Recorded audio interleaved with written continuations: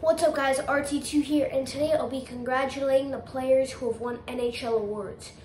So the first one is Austin Matthews winning the Hart. He had to win it, getting 60 goals, 48 assists, and 108 points, breaking the franchise record for goals and also winning the Maurice Richard. He had a very amazing season, the best of his career, and also breaking records. He had a great season. He definitely deserves it. The second one is the James Norris Trophy. Now, this is very controversial.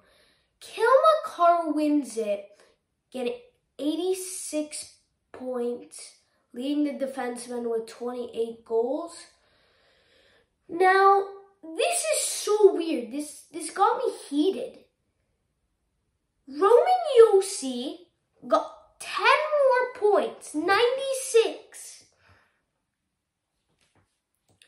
He gets nominated for the Hart. How does he not win the Norris? It's like saying the winner of the Hart, let's say this, like Roman Josi wins the Hart and he doesn't win the Norris. That's how dumb it is. Like, he should not only did he get nominated for the Hart, that's stupid, but like he also got 10 more points than Cale. I don't know, that's very controversial for me. The next one is Morty Caesar winning the Calder. Everybody thought it was going to be Michael Bunting, but I'm not sure about that. I mean, I love the Leafs. He deserved it, but Morty Caesar picking up 50 points, 43 assists, 7 goals, and he's also a defenseman. He deserved it in my opinion. A very good defenseman and also getting up there in points. A very offensive defenseman and rock solid at the back. Well deserved. The Vezina Trophy goes to, without a doubt, Igor Shesterkin, getting a .935 save percentage and 2.7 goals against average.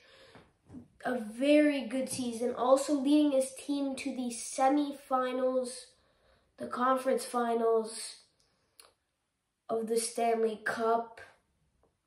They tried their best. They just couldn't get through. They played well. The final award is the Silke Trophy, going to Patrice Bergeron. Without a doubt, the best two-way forward in the league. 25 goals, 40 assists, picking up 65 points. He definitely deserved it. He's a great forward, even at his age.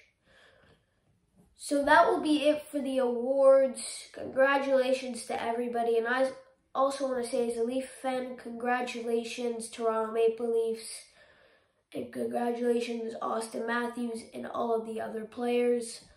But congratulations to the Toronto Maple Leafs.